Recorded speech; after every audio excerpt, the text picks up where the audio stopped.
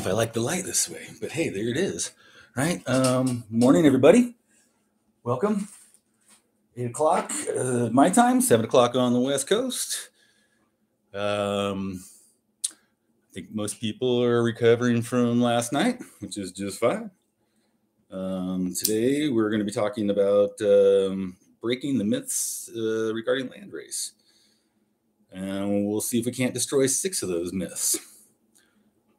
Burn a little bit of sage here that my thoughts might come clear. And we keep it in a piece of abalone shell. Ome padme adme om. I have both screens going on the dual cast here from my personal channel as well. So again, good morning. Happy winter to you almost. We're going to be there soon. And let's see, I want to touch on folks might not know who I am. And I'm kind of a nobody, but I'm also somebody who's been around for a minute. I started playing with Landrace in 1986. It was bag seed from Mexico, brickweed. That's kind of what everything we have today began with, somebody else's bag seed from somewhere around the world. We have all these awesome modern strains today. And let's see. They all were bred over time, primarily in rudimentary, smaller environments by people who are extremely passionate about cannabis as a medicine and herb and stuff.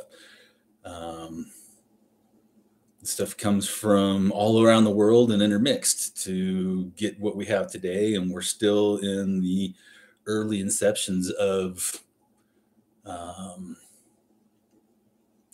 really breeding. We haven't got into real breeding yet. It's coming, right? But we're still on these rudimentary stages of what is cannabis. One of the things we're at right now with breeding, though, that I see is it's like, okay, so we're inbreeding for straight THC, right? And I hear people talking about utilizing colors as a metaphor, talking about being an artist. I don't know if any of those people actually use paint as an art form, because when we take all these different colors and we keep mixing them together, we end up with something called mud. And mud is just like this ugly brown, gray, muddled everything you can't discern. There's nothing beautiful about it. It's just kind of like everything gets mixed together. Right. And so we're sort of there with polyhybrids. Right. So let's see. What's the first myth? I'm going to hit 6 myths of cannabis. One of them being, you'll hear me talking all the time, praise on people saying, hey, y'all ought to be breeding Landrace. And I'm specifically talking to people who are breeders who want to really understand and master the plant. If you're a small grower in your closet, or you have a 4 or 6 plant count, a lot of these things that we classify as Landrace are not going to be to your best interest unless you really just like want to have a better understanding of the plant. Okay. And so there's a huge disparity there. If you really need some medicine and you're sick, searching those plants isn't going to be the thing for you to do. It's going to be more along the lines of, if you know somebody else who has searched them that can find something, and or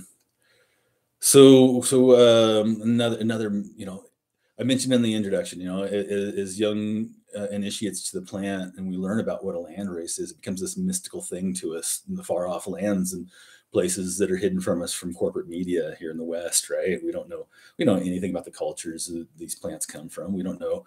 We're told to be afraid of people from foreign lands and quote unquote third world countries and stuff.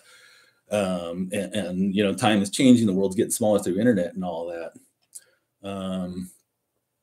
So when the word landrace gets used, and here's 5 myths right here.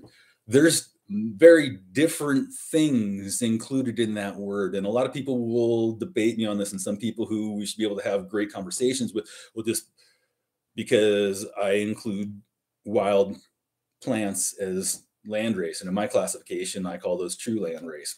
They're the origins of the base genetics of everything. Okay, so then we can debate about, well, there's feral and there's wild, and if there's any wild and all that stuff. Let's just leave that aside and just understand that, yes, there are plants growing wild, whether they originated there or feral, right? And then we definitely have plants that are feral. We have mountainsides of feral. Then we have the stuff that is grown as a crop. Okay, so these are different things that people can classify as a landrace. And so in the mystical mindset of the initiate that has the wherewithal to travel the world, they think, I'm going to go find myself some base genetics and breed with them, or have them for smoke, and they might go find a wild plant someplace and bring it home and try and grow it. And it's not anything at all like what we would have in a dispensary or what you would share with your friend, for so many reasons, right? It hasn't been bred for structure. It hasn't been bred for the chematography. It hasn't been bred for all these other things that we like as a nice high or this, that, or the other thing. But what that plant is good for, though, is whatever traits it does exhibit as a dominant could be reinserted into these polyhybrids that were lost. Okay. So those plants aren't necessarily going to be something that somebody grows normal for a home grower and things like that, unless you really want to understand the plant better and all its dynamics. The wild and the feral, those are definitely, you're not going out looking for that stuff as a home grower. We get into those plants that are domesticated and they're in the field, and these are still fairly rough plants, even here. And I'm going to break this in. I've come up with a new classification here at this point. And so we have these domesticated landrace, but we also now have these new domesticated landrace, the new field crops. Okay, so the original, through whatever warfare, eradication, and anthropomorphic translocative genetic pollution, right? There is multiple, the old original landrace may or may not be in place as a domesticated crop.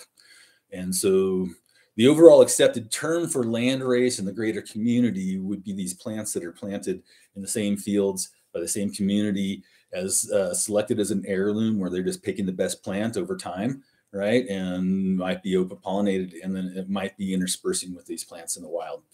Okay, the feral and or wild plants. Right, so that would be the original old landrace I like to refer to. But now I'm come up with this new term. It really just popped into my head in the last 24 hours, maybe.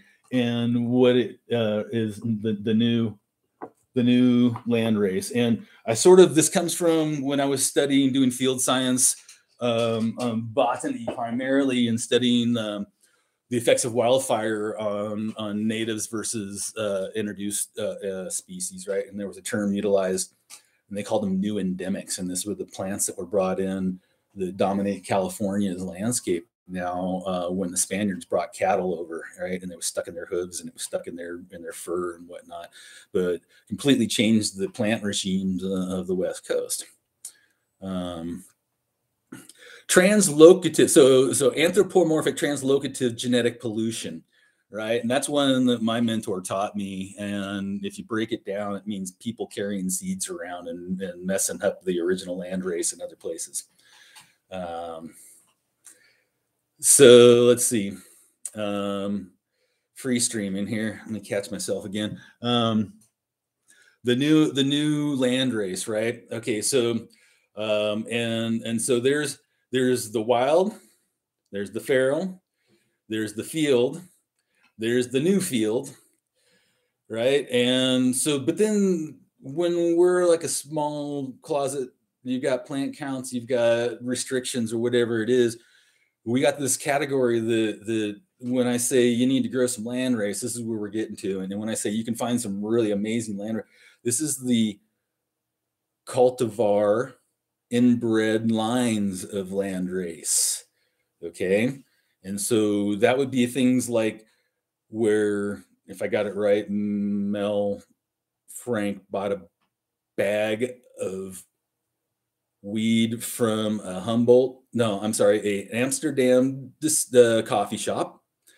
Long time ago, it was labeled as Durban poison. It was field weed grown in a traditional area in South Africa, right? That was smuggled into Amsterdam. Okay, and there's still still smuggling. I just watched a video last night about 40 tons of hashish that was busted this past summer coming from Africa to Spain in multi-million-dollar sailboats. And they literally had, I'm going to put this on my personal channel linked. It had big ass freaking bales of 1 kilo hash packages. And flower of the countryside for y'all. That's a new term we can employ for Landrace. Is that's how they labeled in Arabic all these hash bales. And I got a little lesson today myself. Flower of the countryside. So, and that's probably stuff coming out of Morocco, right? North Africa. Terrible waste to see. So we have these we have a high access right now through internet and globalization getting smaller and everything with what we call the new Landrace. There's also people who are going around collecting feral and wild specimens for us to have access to. And so if you're going out and you say, hey, I want to check this Landrace stuff out and see what the attributes are, you really need to be aware of these different categorizations or levels of domestication.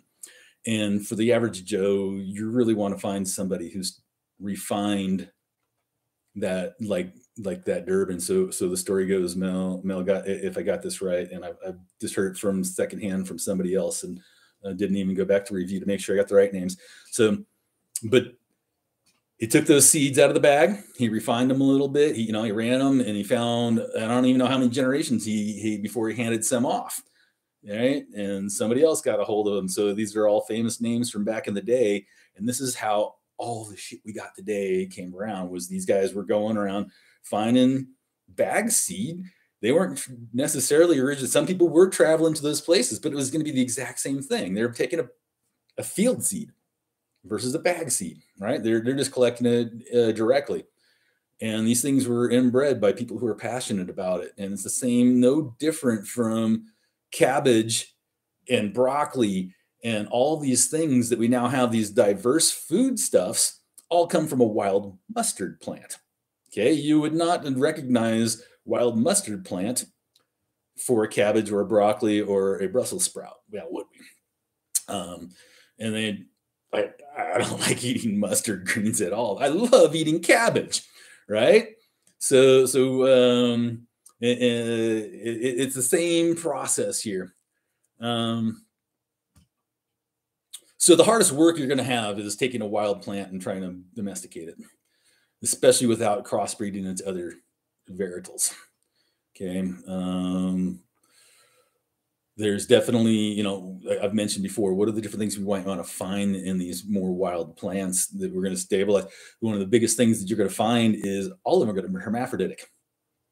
All these wild plants have their survival strategies 100% in the feral plants, as well as the domesticated Landrace. Okay. I'd even say the new Landraces are going to have this. Once you get something that's been refined and cultivated and inbred into a proper lineage that's still designated a Landrace, such as Durban poison, there should not be that intersex issue at that point. That stuff should get bred out. And when that happens, though, I've pointed out on all sorts of other breeding things, we are selecting against a particular thing. There's other stuff that's attached to that. And so we're going to lose some attributes of that wild plant, right?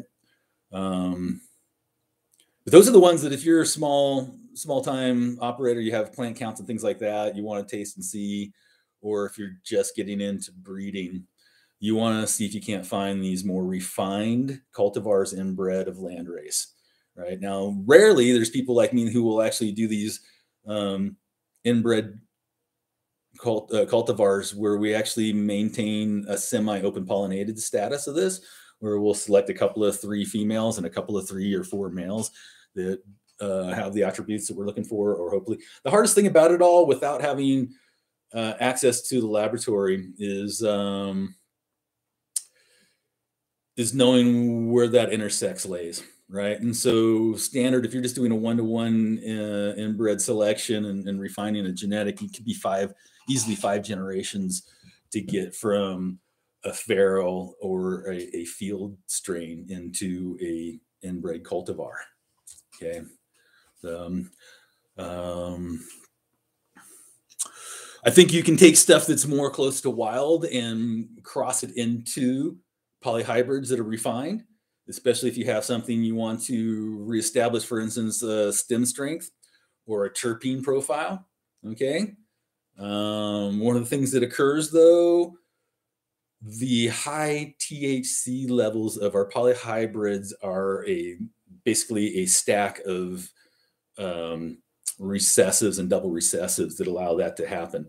Okay, so you're not going to come back with a super strong THC level when you do those initial crosses. There's going to be all sorts of bizarre things, and you really, if you're someone like me who does these crosses and you release something like that, you need to make sure people know that's what they're going to be pheno hunting, not necessarily just planting at different stages. So some of my stuff is going to be more refined and some of it's less refined if you're looking at my particular genetics, for instance.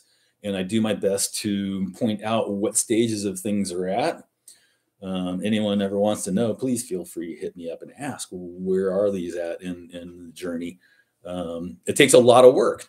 And today, just selling off flower or hash from the process of breeding ain't covering the cost of doing what it is to do all that work. And it's, people's like, oh, do what you love. And it's like, okay, so there's all that process.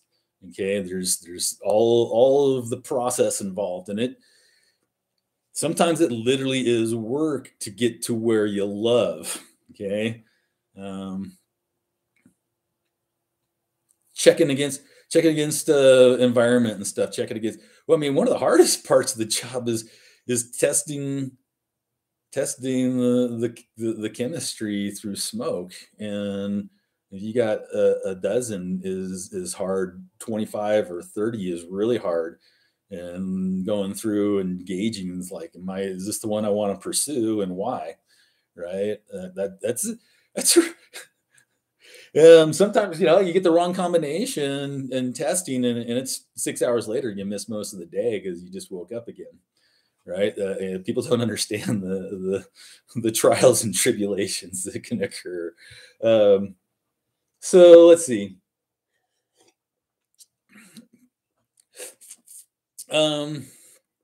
What kind of stuff would you get from a wild plant, for instance? And well, again, that's going to differ from around the world and where it originated, right? And where it was collected. And so something that's growing feral, for instance, in the walking corridor of the Hindu Kush versus something that's growing wild in Manipurna. Going to be extremely different plants, right? But these are different. These both have it, right? We've just got a 70-mile-an-hour wind ripped all the snow off my roof. That's cool. Testing in progress. Nice. Blowing smoke in Cali. Excellent.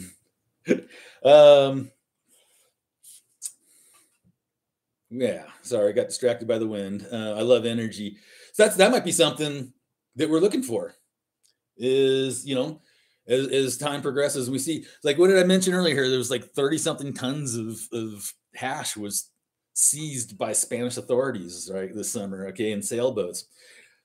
People in America are going to be like hit with this big, huge up and comings when we have international trade comes through, right? We got all this back pile of flour and stuff and grown in these multi-million-dollar facilities, and we're going to be competing with literally poor ass dirt farmers who live all around the globe, right? And international corporations with oil tankers full of this stuff. And it's kind of how it was back in the 70s and 80s before we really had Northern California cranking it. It was just getting dumped on us from around the world for super cheap, right? And for instance, the difference back in the day for brickweed out of Mexico versus the chronic out of the Triangle, early 90s, you're paying $600 a pound third hand over the border, and $600 got me 2 ounces, right? And that's the reality that's going to hit folks. So if you're not breeding with this Landrace to be able to make it a lot fucking cheaper to grow right in your back, in your dirt farm, you're going to have some marketing scheme to keep rich people buying it. Okay. Besides quality, right? The quality is always going to sell. So for instance, what's one of these wild plants going to do for you? It's been dropping down into 20. I think we might have had one 16-degree night out here. And there's still 3 seedlings from my Hindu Kush reproduction project. And they're growing fine. Okay, I did, because I wanted to test them, not for my locality. I know it can drop down to 10 here for a month and they'll be done. But for other locations that hover at the edge of freezing. So I went ahead and threw them into my cold frame and propped up a bunch of bags of leaf around them to keep the soil from freezing hard, and see if I can't keep things on a location that maybe a little lower in elevation, a little further south, but just touches on freezing in the winter. And these plants, these seedlings are going to survive. They'll drop a taproot, and you can dry farm them. And you won't have to pay for irrigation, for instance. Okay, so that's a huge one. These plants grow naturally without irrigation, right? There's a huge one, and that there's a myth destroyed, is that you have to water your plant. Here in Utah, where we're in extraordinary drought, I've let hemp plants grow from seed this way in less than 2 inches of rain all summer during the growing season, and harvested two fodder crops, cutting them off for animal feed, and then a full seed crop. Okay, and we didn't get rain until the seed was all set and everything. That is something that one of my proteges, Robin, just mentioned, that he had a Tajikistan that I produced, and dry farmed it, and it was pretty funky. They had essentially 2 inches of rain in California this past season. They had 10 inches in like 10 days. So it's all overland flow, and you really don't have that much water. He said it had some problems growing, was really funky, but it ran long. That's a particular one that never really seems to go past cloudy when I grow it. This is one of those typical north latitude, high elevation, narrow leaf strains that we talk about, where there's diversity in sativa and indica and confusion. And those are whole other episodes I'm going to get to after I get done with this Landrace stuff again. But he says, it was extreme drought all summer where he's out in California, but then the October rain came and the thing just blew up and started growing and produced flower so heavy that he was starting to think he needed to stabilize it, right? So some water does help, but you don't need to have 3 inches a week. That's just, especially if you're able to get the tap root down. So that's one of the major things that I believe in, that people should be backbreeding for, is tap roots. Everything's grown from clone, and what do we have in our little micro laboratory or breeding space, with our nursery, right? And people use the plastic bag and paper towel nursery for these perfect conditions, and they'll set the temperature and everything, right? So you can get that genetic potential out for the things that we're selecting for, which means we're selecting against. And so that totally germination rates and success and all those things are lost when we breed that way. And so as we move forward into a larger industry and freedom, you're going to want to have access to be able to field plant for hash. It's just straight up tops for milking flowers and bottom for hash, or even just refining that higher dollar hash production into our more stringent controlled environments that we utilize. Working with Reeferman's, Aaron Jensen in chat, working with Reeferman's Cambodian Haze and Ace Seeds Lebanese Sativa. Have to grow indoors, and the Lebanese is semi-auto. Yeah, no, this high, some of those are definitely, no, it's interesting. And so this is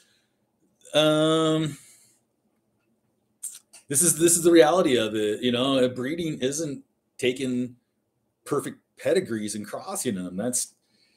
It is, but it isn't. That's just eventually you end up in mud with the palette of color. Okay. And so taking these exploring these various directions and finding something that not only works for you, other patients, it's not just this muddled high THC thing. I mean, it's none of this stuff is going to probably be above 20-24%. There's definitely hash plants that are hitting 24% that come from field stock, right?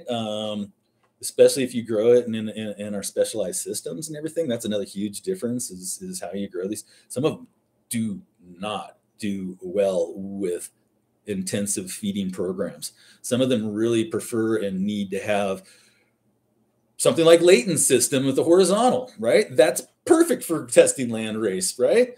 The whole system, it's going to go into a more difficult rooting structure for it to access. It's going to have bizarre watering layers and stuff. I know some people think that's a great system. I think it's great for utilizing rudimentary genetics that don't need to that are used to working harder.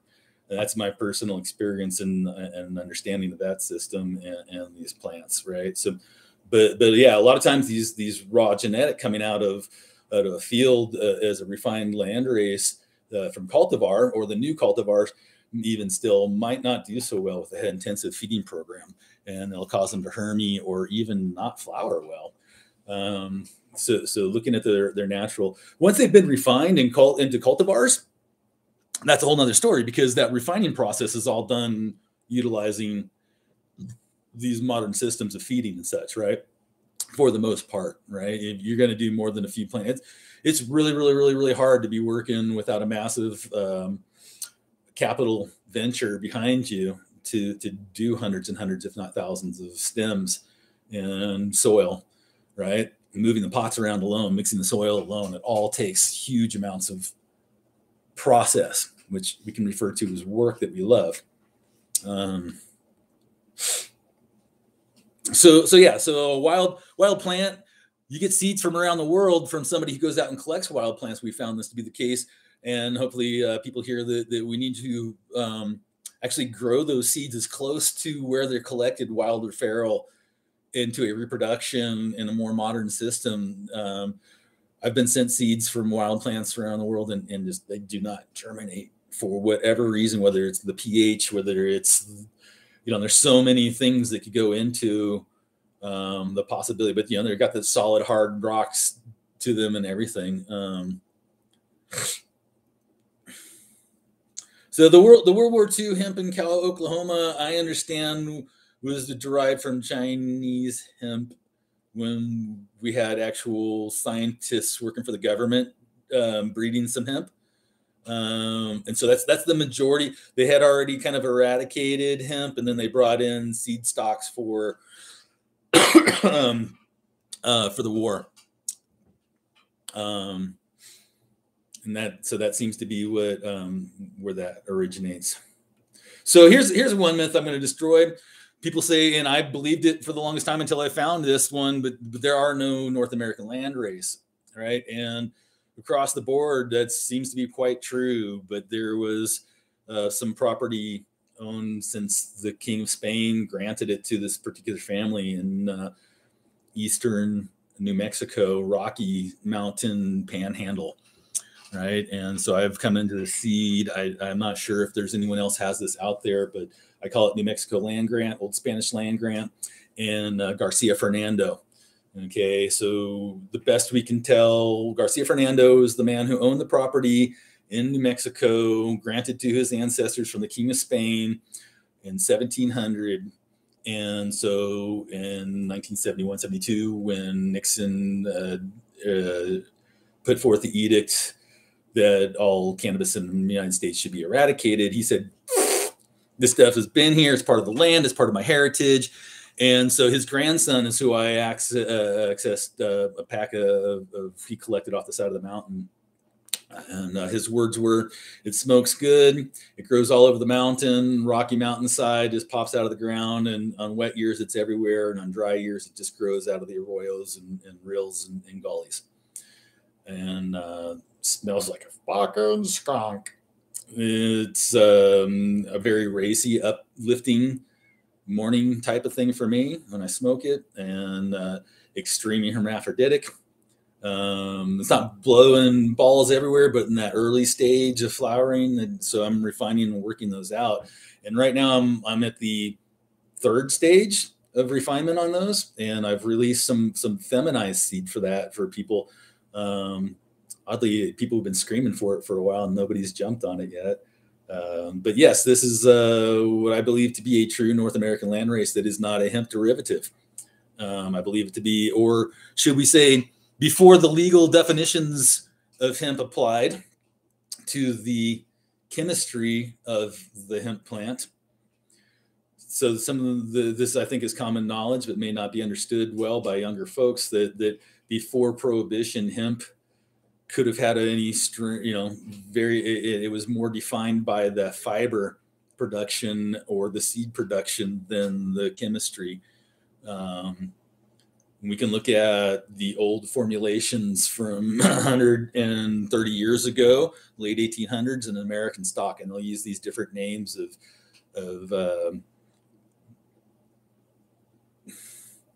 trying to picture one of these labels. But there's Indian hemp, there's sativa, there's indica on these different labels, right? And so I think they were tapping into the CBD. We can also look at Shanagassi's original writings from when he was in India and first trying to figure out formulations for treating. I think there was an infant, a newborn baby that was having seizures, seizures it was. And so he concocted a alcohol extraction of one plant, and it worked great for a while. And then he went to another plant because the first one stopped working in tolerances, right? That was one of the first observances of tolerance and utilizing different genetics. But I seem to think off the top of my head, he was moving between what we call an indica and a hemp plant on those two. I'd have to review that, and that's definitely one of the shows I'd like to be putting forth here. But that's a whole nother thing that we can be adding into, right? Like these super high THC strains tend to be rather devoid of terpene profiles at times, and or other constituents and whatnot. So we can be back crossing in for terpene profiles, minor cannabinoids and things like that. So that initial F1 cross of whatever polyhybrid or inbred polyhybrid you've got versus these wild plant strains. So the wild is there's this interesting curve that occurs with genetic diversity, right? A wild population is going to be quite diverse, right? And the feral population is going to be quite diverse, and then you have a little less diversity in the field, and then you have less diversity once we cultivate these field plants into a cultivar. Then you start producing polyhybrids, and your diversity explodes again. You refine it back into an IBL, inbred line, and that diversity refines. And so, we're talking somewhat more like a true F1 when we're taking an IBL polyhybrid and crossing it to a field stock, right? And so you're going to have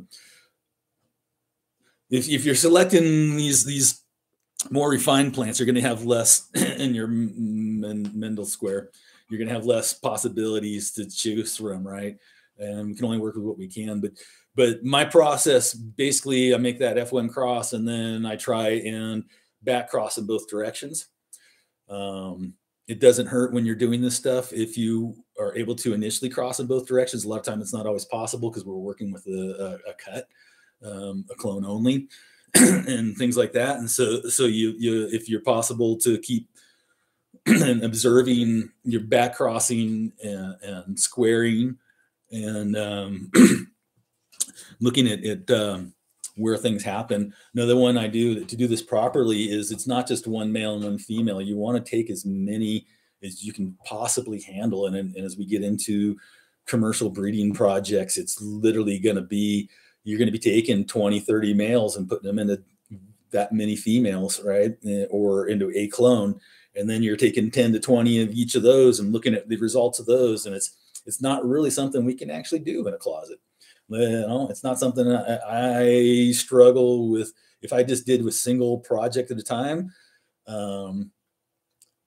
I could probably do the numbers in the 3,000 stems of a single project, right? And keep it all teeny small. And I'm working on the parameters that I am able to work in.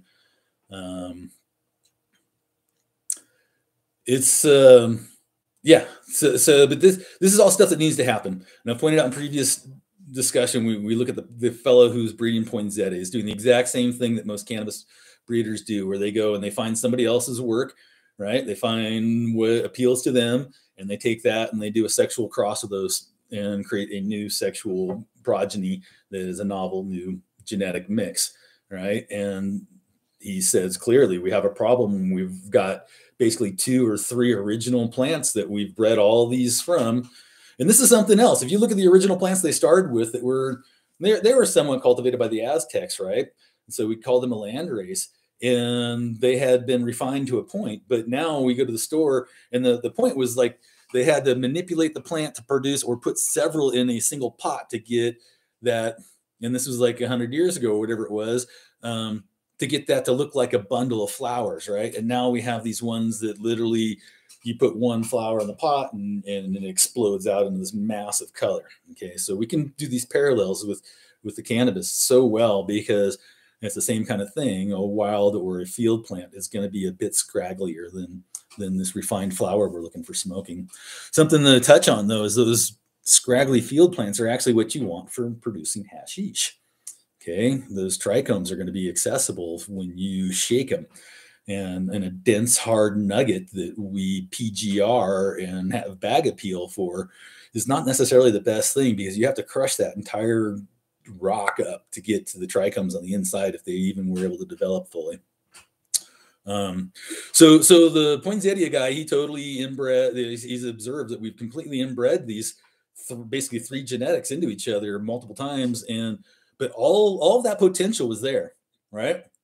All the potential for that ability to produce that big, massive bloom was always in the original Landrace that they selected from. It just took the amount of selection and lining up those genetics to produce these double recessive expression.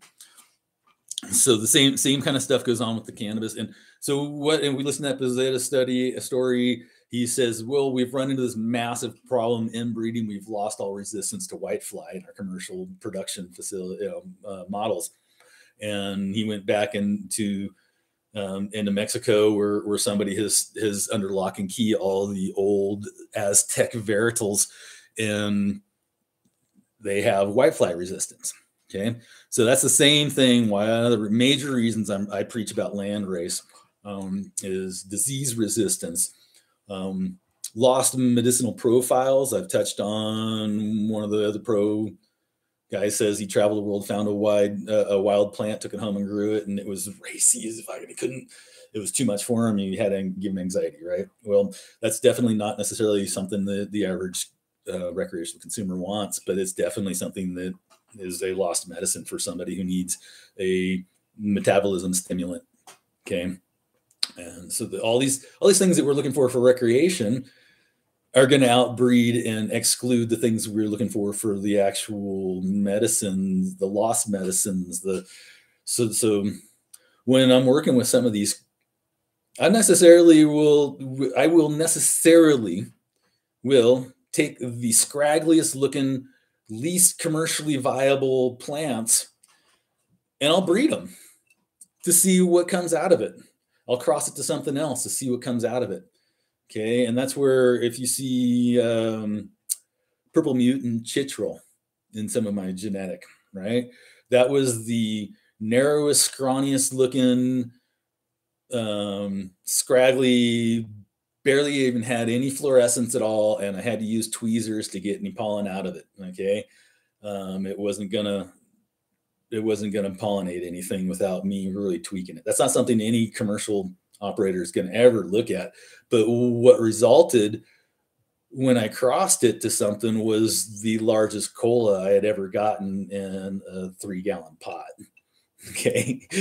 And so not just the hybrid vigor, but there was stuff from that cultivar having been inbred it kind of started repressing itself on its expression capacity, and the recessives and stuff were able to just explode once they got that hybrid position, right?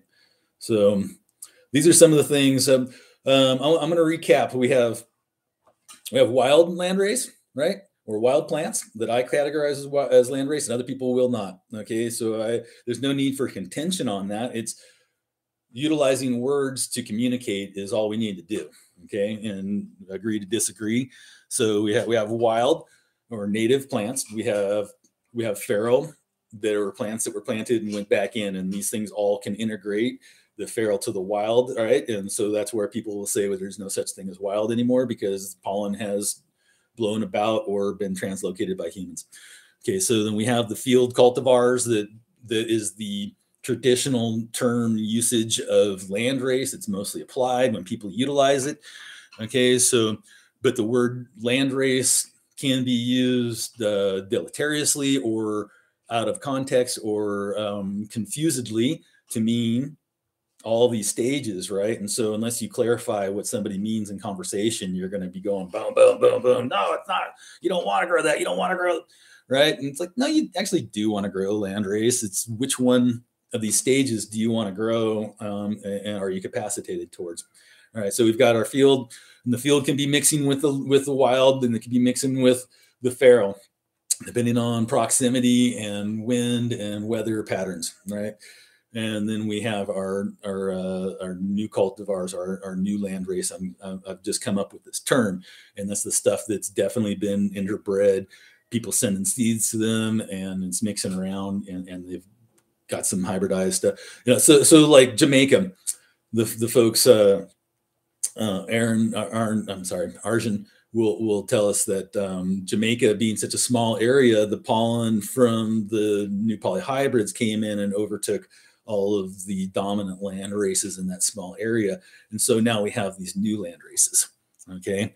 And the originals might still exist in somebody's collection, okay? Somebody who does preservation. All right, so the best and first thing you should do if you get a hold of some wild seed and you have the capacity to do anything with them is a preservation run. And that literally means you're just taking everything and growing it and open pollinating it and allowing it to grow.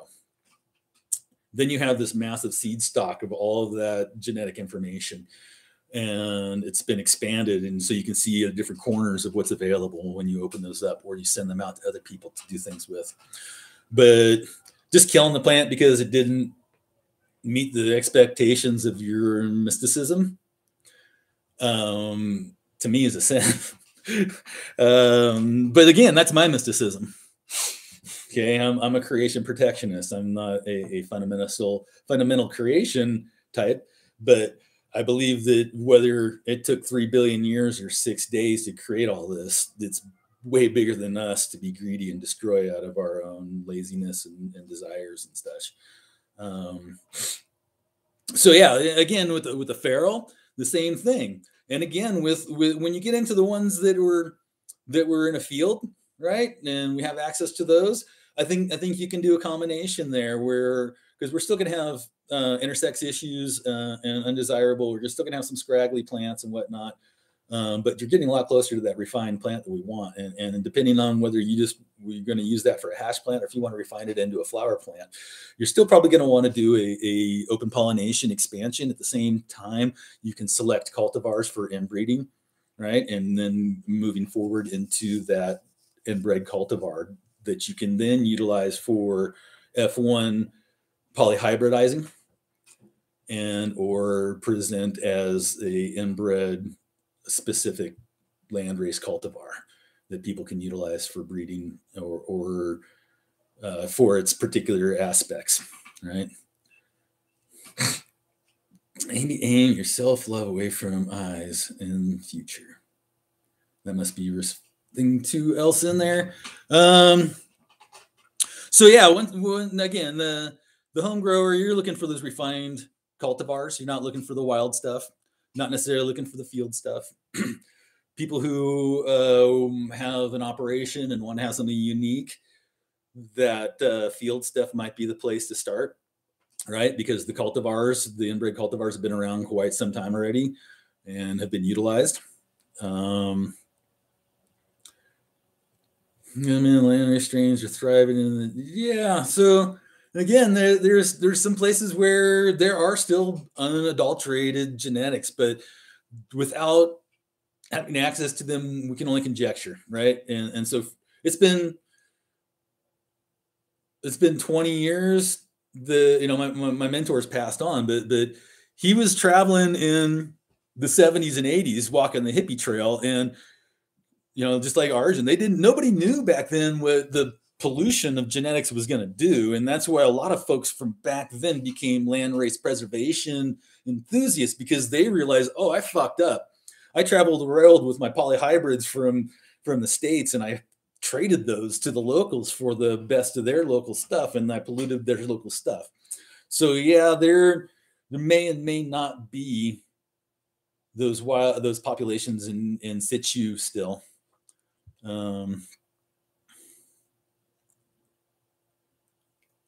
Yeah, there's a lot of the Pakistani landrace. So Indian landrace strain, Deepak is RNIG.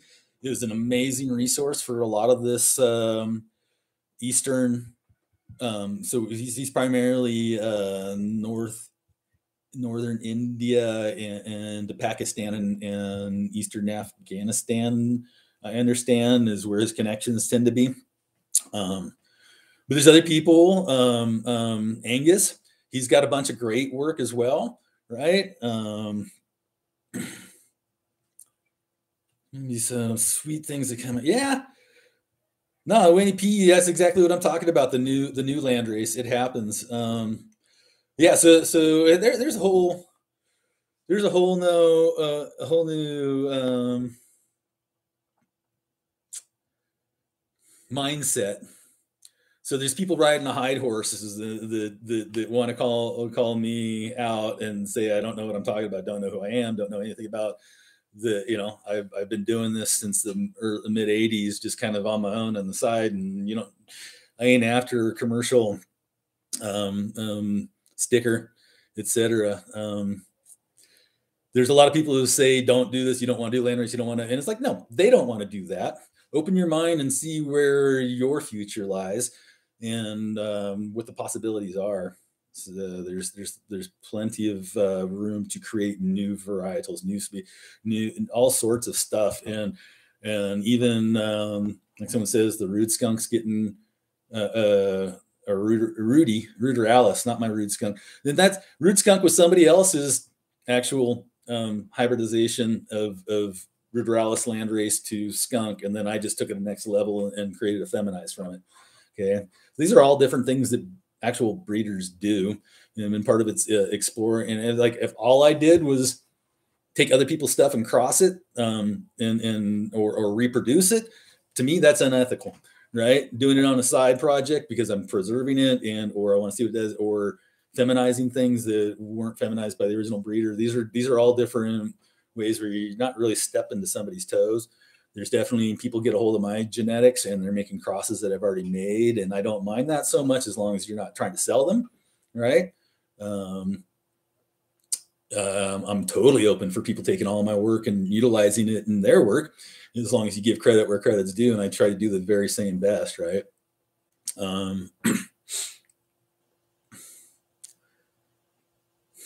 So yeah.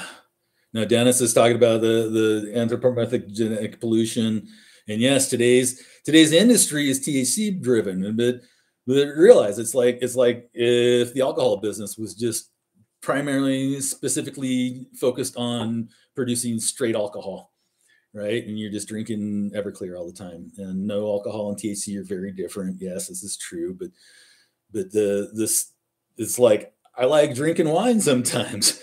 I like drinking beer sometimes, and I actually used to make a beer. I used to brew 2 to 3 batches a week for years and years and years. I used to drink huge amounts of alcohol. I never liked being drunk. I really enjoy the flavors, right? At some point, you get a little numb. I can't feel my toes. That ain't cool, right? And it's kind of the same thing with cannabis, but like. There was, for several years, I brewed something I called a breakfast beer. and it was basically a Belgian white with about 2% alcohol in it. And this was before I moved to Utah, but I literally poured that shit on my cornflakes and ate it for breakfast. Okay, it's just there's different people like doing different things, and so I kind of, if it wasn't for having charred my lungs firefighting, I burned over and without a shelter, 80-foot flames for 10 minutes one time. There's several others where, my ears were melting off the side of my face and shit. But you breathe a lot of fucking smoke. And so I prefer to just take a little bong hit, and that's all you need. Right. But I also really, really enjoy the flavors of cannabis and smoking. And so that without dealing with the coughing and such. So we have dabbing and we have those flavors. So sometimes I've got a plant that I call hippie crack because I just want to keep smoking. The flavor is so divine, and it rolls off your tongue as you exhale it. Right. And luckily, it's not a super high potency plant. It has a bit of an uptick in its chemistry, and so I can take 5 or 6 bong hits of that and not just pass out. But majority of my shit anymore, my pain's been fixed. I can't take 5 bong hits of 24%. Put it in a joint, and you waste most of it. Packing it in a bowl and puffing it slowly is all these produce a different response too, right? If you don't know that, similar to drinking wine versus beer versus alcohol. Those also have slightly different chemistries to them besides the intense volume of alcohol per each brew. All right, so we're coming into the close here. I'm going to go ahead and wind her up. Why do we want to breed? We want to bring back with Landrace. We want to bring back various different attributes that may have been lost through inbreeding and selecting for a particular attribute, which is THC exclusively. Okay, sim strength, disease resistance, bug resistance, flavonoids, lost medicinal structure of chemistry. All are things that we want to be looking at as a community, a global scale, not necessarily the people who are after dispensary sales of flower and dabs, right? They're on their journey doing their thing, and that's good for them. It would be better for them to not say that they dominate the world's culture and industry, and understand that there's like the rest of us who do what we do and places where we do it, which is the most of the world, right? Granted, yes, there's the most money, cash flow that comes out of California and the cannabis industry. And that has a lot to do with the fact that there's a shit ton of money in California to start with. People can afford to buy $90 grams of hash, right? But the majority of the world can't. And it's the same thing I talk about with artwork. Is the super refined art is like,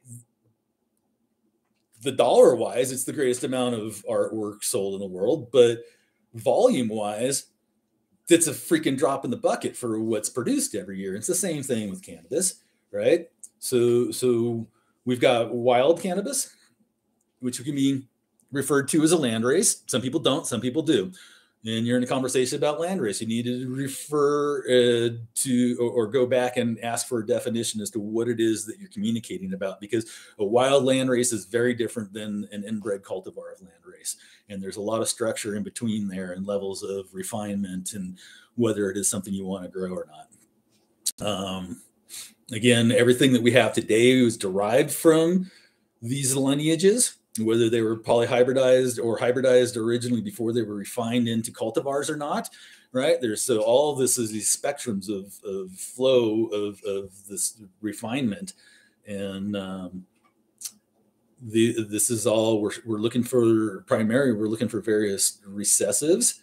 And so when you just go and get one of these wild seeds or whatnot, these recessives might not even be showing up, and you have this amazing magical package that you didn't even recognize because you didn't open pollinate it to start with and expand the genome to look at the entire thing.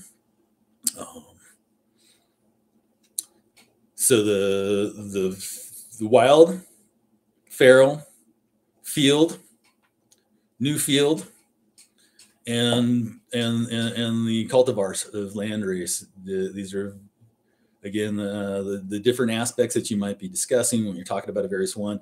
When you go to buy, you want to find out from the breeder which level that is, that it's going to meet and match your goals, desires, and needs. And then the great reward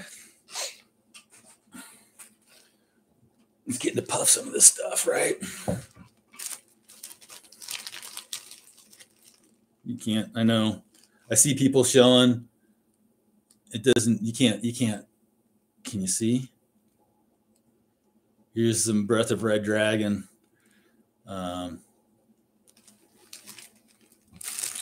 This is my F2 selection, but it's highly crystallized. There's keef in the bottom of the bag. This is my Dr. Dream All Cure, which is 26 Landraces mashed up together.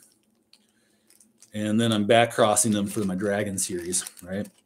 So you have access to the Dragon series, and they're literally between my mentor, my brother, and I. We have 60 years cumulative, 3 scientists working on the Dr. Dream All Cure to bring it into the current state of cut only that it's at.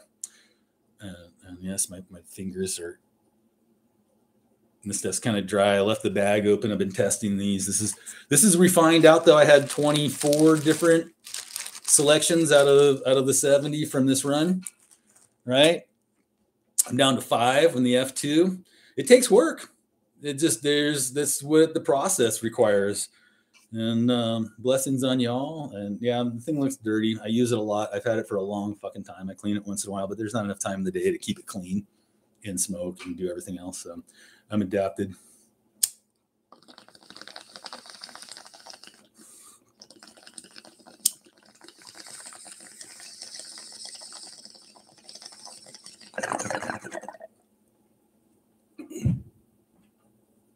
That's all I need for about 3 hours. Oh.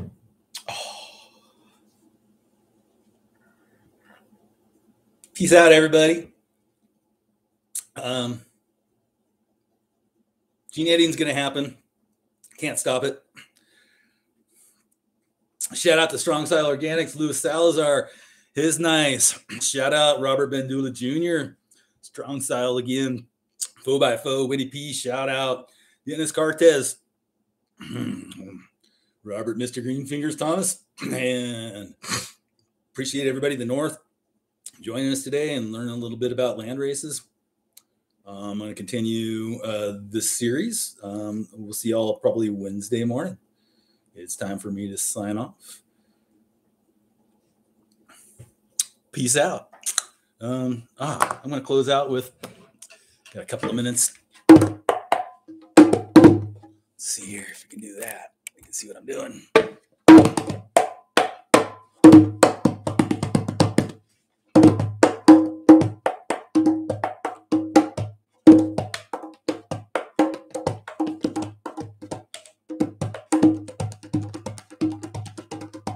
Templanus, I missed your question there. I'm sorry. I'll get on. We'll talk about some chitral and some various regions in my land race talks coming up in the future here.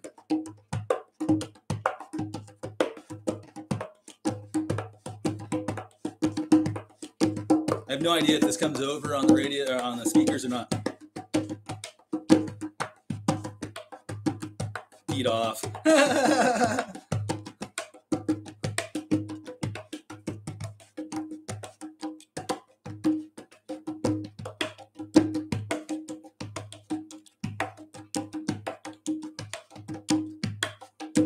Rhythm of the earth.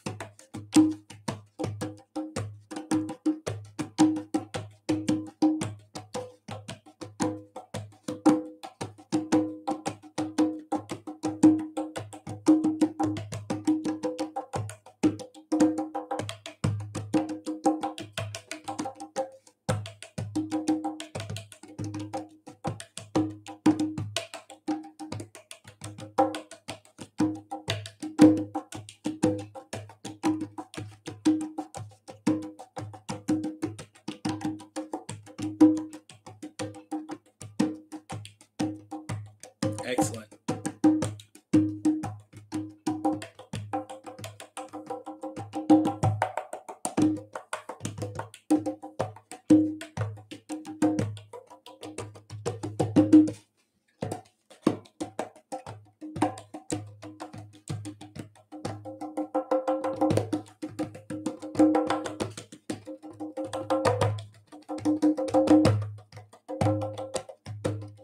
o'clock. See y'all later.